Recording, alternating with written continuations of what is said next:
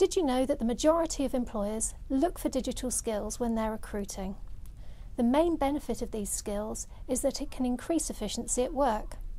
Here are some of our favourite shortcuts and features to make you more efficient. If you struggle to remember the formula to add up the contents within the row or the column, you can use the AutoSum key, which can be found within the Home tab,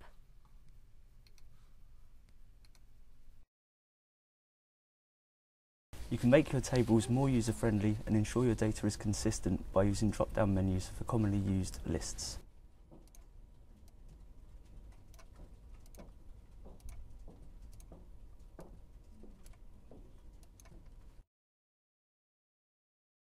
I find information quickly by filtering and sorting.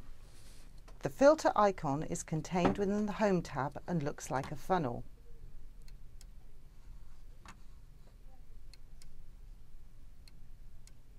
It can sort and filter your information automatically, provide you with filter choices,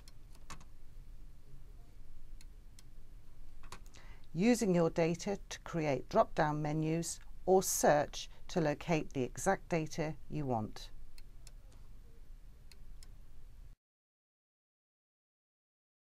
With a large spreadsheet, you don't need to print everything. You can save paper. Highlight the area that you want to appear on the printout. Go to the tab called Page Layout, Print Area, and select. When you go to File and Print, you'll see that it will only print your selection, and you have an option to change the size of that to fit the page. Make sure you don't duplicate your data. Use the Remove Duplicates button found in the Data tab of Excel 2010 to view and remove anything you might have input twice.